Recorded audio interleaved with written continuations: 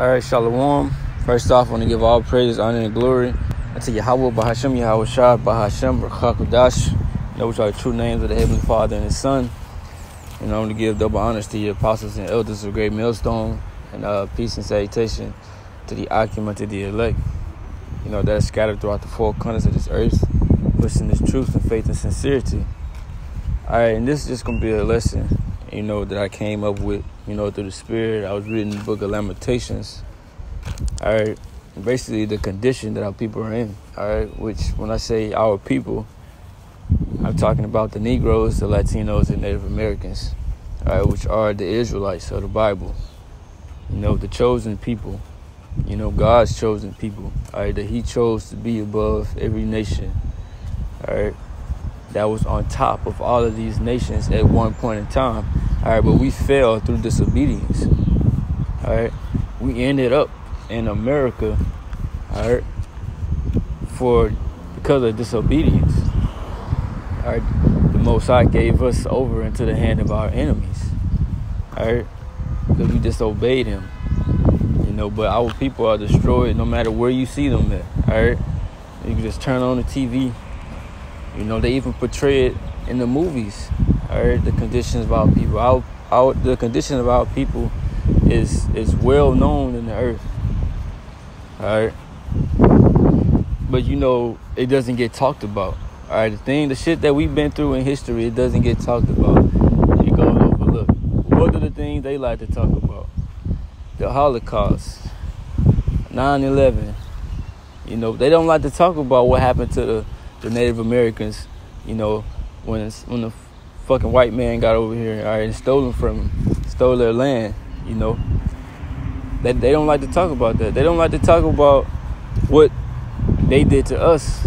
All right, the Negroes, when they had us in slavery, they don't like to talk about those things. All right, every other thing in history, all right, that happened unto a nation, all right, it was not serious. It's not as serious as what happened unto us. All right, this is Lamentations 1:12. Is it nothing to you, all ye that pass by? Behold and see if there be any sorrow like unto my sorrow, which is done unto me. Wherewith Yahweh had afflicted me in the day of His fierce anger. Yeah, it said, look around and see. All right, it said, behold and see if there be any sorrow like unto my sorrow. All right, which the Most High has brought upon us. All right, basically, he's saying, Jeremiah is saying that, look, man, it ain't nothing, all right, like what the Most High brought upon us. Nobody has ever went through nothing like as we went through. All right, nobody ain't catching hell like we catching hell, because the Most High done put curses on us. All right, you reading the book of Deuteronomy 28 chapter, all right? He put curses on us, This is Lamentations 4:6. For the punishment of the iniquity of the daughter of my people is greater than the punishment of the sin of Sodom, that was overthrown as in a moment, and no hand stayed on her. So it's saying the shit, basically the punishment, all right, or the reward of our evil doings, our reward of disobeying the Most High's commandments, all right, how He paid us back, all right, was even greater than what He did unto Sodom and Gomorrah. And you know what they was doing up in there, all right, full of homosexuality, but how they got destroyed as well. All right, fire and brimstone took their ass out quick, But He said that the things that the Most High brought upon us, it basically topped that shit. All right, it's greater than that, because it says that Sodom, it was overthrown in a moment. All right, like I said, it was just taken out. They were taken out in a moment. And it said no hand stayed on her. All right, so it was destroyed, and that was it. All right, what about us?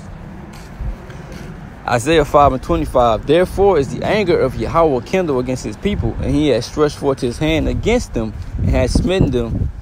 And the hills did tremble, and their carcasses were torn in the midst of the streets. For all His anger is not turned away, but His hand is stretched out still. So if you go back to Lamentations 4:6, it said that no hand stayed on Sodom. All right, but it said the Most High did this and that to us, you know. Basically punished us, all right. And it says his hand is still stretched out. All right, so his hand is still on us. All right, our people are still suffering, all right, from these curses. All right, that's why our punishment is greater than what happened unto Sodom and Gomorrah. All right, because Sodom and Gomorrah, they got their judgment quick. All right, the Most High didn't have to keep his hand on them. The Most High didn't have to, you know, basically the Most High just destroyed them, bro. All right. But for us, all right, we are still here, suffering and going through what was written in the scriptures, all right, that we was going to go through. All right. Baruch 4:6, you were sold to the nations, not for your destruction, but because ye moved the Most High to wrath. You were delivered unto the enemies. Yeah, we were sold unto the nations because we moved the Most High to wrath. All right, you go through history, Israel's always fucking going off, worshiping idols, worshiping the calf, you know, just being rebellious. They didn't care about, you know, the commandments. They didn't care about Yahweh, you know. It was a wicked people. You read in the book of Isaiah, all right, the first chapter, I believe it's the third or fourth verse. It says, a people laden with iniquity. All right, full of sin, you know. That's why the Most High gave us over unto Esau, all right, which is a so-called white man. All right, his biblical name is Esau. All right, it goes back to the Edomites. All right, that's their biblical nationality. Baruch 4:10, for I saw the captivity of my sons and daughters, which the everlasting brought upon them. All right, so who brought it upon us? Like I said, the Most High brought this captivity upon us. All the captivities that we've been through in history, you know, and throughout the history of the scriptures, all right, the Most High brought it upon us. All right, but the one that we in today, all right, the worst captivity ever, because we don't know, well, our people, majority of our people don't know who we are. We lost our heritage over here. In the other captivities that we had, all right, we knew who we were. All right, we knew that we were Israelites. We knew the Most High. All right, we prayed to the Most High. But over here, our people were completely destroyed. All right, so like I said, the Most High did it. Isaiah 42:24, who gave Jacob for a spoil and Israel to the robbers? Did not Yahweh, he against whom we have sinned? For they were not walking his ways, neither were they obedient unto his law. So yeah, then did not Yahweh do this to us? All right, because we rebelled against him, because we didn't walk in the way that he wanted us to walk. All right, it was him. All right, scripture letting you know who did it. All right, our people always asking, oh, why are we in this condition? You know, what we do? You know, it can't be no God. God don't love us. No, bro, it just said the Most High God, Yahweh, he did it because we disobeyed him. You know? But that time, you know, that time is about to be over, bro, because that's like I said in Baruch, it said we were not put here, all right, for our destruction, you know. So we weren't put here to be destroyed as a people. We weren't put here for a set period of time, all right, basically like a prison sentence, you know. It's Isaiah 51:22. Thus said Yahweh, just said thy Lord Yahweh in thy power that pleaded the cause of his people. Behold, I have taken out of thine hand the cup of trembling, even the dregs of the cup of my fury. Thou shalt no more drink it again. And what is that cup? All right, that's talking about the slavery and all the hell that we had to go through. The Most High made us drink that. You know, the Most High made us drink all of it, bro. All right. It says, but I will put it into the hand of them that afflict thee, which I said to thy soul, bow down that we may go over. And thou hast laid thy body as the ground and as the streets of them that went over. All right, who is it says you're going to put into the hand of them that afflict thee. All right, now who is afflicting us today? Ask yourself that question. Who is afflicting us? You got the white man, all right, number one, top of everybody, all right, because he running this motherfucker, and he passing all these laws, and, you know, for homosexuality. He got these fucking transgenders walking around everywhere. You know, basically all the laws that are being set up are against us. All right, that's the top enemy. All right, the top person that's afflicting us, the top number one oppressor. All right, but then the other nations, they right behind them too. All right, because they seeing the condition that we are in, and they looking at us like we ain't shit. All right, so why would they have to treat us like we are something? You know, so they ain't on it too. All right, they gonna drink that cup. This is Jeremiah 49:10. But I have made Esau bare, I have uncovered his secret places, and he shall not be able to hide himself. His seed is spoiled, and his brethren and his neighbors, and he is not. Leave thy fatherless children, I will preserve them alive, and let thy widows trust in me. All right, so basically, I had to start up there just so you can know we're talking about Esau, the so-called white man. But this is the point. Jeremiah 49:12. For thus saith Yahweh, behold, they whose judgment was not to drink of the cup have assuredly drunken. Talking about Israel, so-called Negroes, like some other Native Americans, they have assuredly drunken. You can see it. All right, these curses, it said there's going to be upon us for a sign and a warning. You can see these curses on us. All right, you can see that we took that cup. All right, that we drunk it. It says, and art thou he that shall altogether go unpunished? All right, bro, we are the people of the Most High. All right, now you see what he put us through. And you put us through so much hell, Esau, Edom. All right, the thing that you have done unto us, you think that you gonna go unpunished? That's what the scripture is asking. That's what it's saying. You think you gonna go unpunished? It said, thou shalt not go unpunished, but thou shalt surely drink of it. So hell no. Hell no. You finna drink of that cup. All right? You finna get everything that we got. All right? Double. Scripture say you're gonna receive double. Double of what you did unto us. All right? And these nations, they gonna drink of the cup too. All right, let me get that real quick in the book of Obadiah. Let me see. Obadiah 1:15. For the day of Yahweh is near upon all the heathen. As thou hast done, it shall be done unto thee. Thy reward shall return upon their own head. So as all these heathen have done, mainly Esau, it shall return upon their own head. All right, the thing that they've done unto us is going to happen unto them. It says, for as ye have drunk upon my holy mountain, so shall all the heathen drink continually. Yea, they shall drink, and they shall swallow down, and they shall be as though they had not been.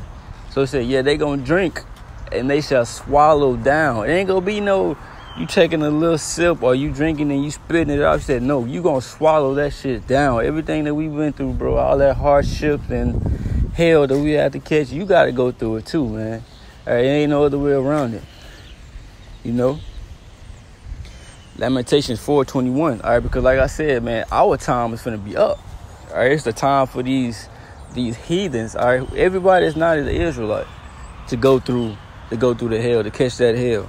Lamentations 4:21. Rejoice and be glad, O daughter of Edom, that dwellest in the land of Uz. The cup also shall pass through unto thee. All right, so that cup is gonna pass through unto Edom. You know. The Edomites, the so-called white people. All right. It says, thou shalt be drunken and shalt make thyself naked. The punishment of thine iniquity is accomplished, O daughter of Zion. All right. It said the things that we went through, that the Most High had put us through. All right. Basically, our punishment is over. All right. Sentence served. All right. We're about to be released from this captivity. You know. It said the punishment of thine iniquity is accomplished. Maybe think about this scripture right here. This is Isaiah 40:1. Comfort ye my people, said Yahweh. All right, it's saying comfort my people. How we comfort them? We comfort them with the scriptures. All right, the scriptures is the comforter, which is Yahweh Shai, because he's the word. All right, but it says comfort our people. Our people need to be comforted. All right, because of the things that we're going through, because of the hell that was brought upon them from the Most High. All right, because his hand is still stretched out against our people. All right. It says, speak ye comfortably unto Jerusalem, and cry unto her that her warfare is accomplished. And you go into that word warfare, it means hardships. All right. It says that her iniquity is pardoned, for she had received of Yahweh's hand double for all her sins. All right. It says that her iniquity is pardoned. You know, her warfare is accomplished, and that her iniquity is pardoned. So we supposed to tell our people that, look, man, basically our sins are forgiven with the elect. All right. on this side, all right, where it says that her iniquity is pardoned. Why is our iniquity pardoned? Because there has been a sacrifice. All right. Because if you go in history, all right, when you went off, you had to sacrifice something to the Most High. There was no way around it. All right, because you had sin on you. All right, in order to get that sin up off you had to, you had to sacrifice a lamb or whatever the Most High required. All right, for whatever sin that you did. All right, you had to. So who would the sacrifice this time? It was Yahweh Shah, all right, Son of the Most High. He made that sacrifice. The one who people call Jesus Christ, all right, and whose real name is Yahweh Shah in the Hebrew. He made that sacrifice for the whole nation. Isaiah the 53rd chapter, all right. All we like sheep had went astray. The Most High had laid on him the iniquity of us all right. But on this side, the elect is going to make it, all right. This side, the elect, all right, stands a cover. Psalms 32, all right, verse 1, all right. But all of Israel is going to make it, all right. Just like I said, 2/3 of our people is going to have to die on this side, but they're going to come back in the kingdom, all right. But our iniquity has been pardoned because of the man Yahweh Shah, all right. It says, Lamentation 4:22, the punishment of thine iniquity is accomplished, O daughter of Zion. He will no more carry thee away into captivity. He will visit thine iniquity, O daughter of Edom. He will discover thy sins. All right, so the Most High said he's going to no more carry thee away into captivity. This is our last captivity. All right. We are never going to be back in this condition. The Most High is never going to do this to us again, because we're not going to go off again, because he's going to put the new covenant within us, which will make us not go off. All right, he's going to program us to keep the law, statutes, and commandments, all right, forever. And we're going to live forever. All right. But as for these other nations, like I said, they got to go through what we went through. Lamentations 1:21, they have heard that I sigh. There is none to comfort me. All my enemies have heard of my trouble. They have glad that thou hast done it. So these other nations, they know who we are. All right, they know we are the Israelites. All right, but they are glad that we are in the condition that we are in, because when we was in power, all right, you can read about King David, King Solomon. All right, we had our foot on their necks. We ruled over them. All right, we had power. And basically they hated that shit. All right. King David subdued all those nations through the Most High. And it's gonna go back to that. But that's the reason why they're glad that we're in this condition. All right. They don't want to see us back in that power. They don't want us to be, back in our glory. All right.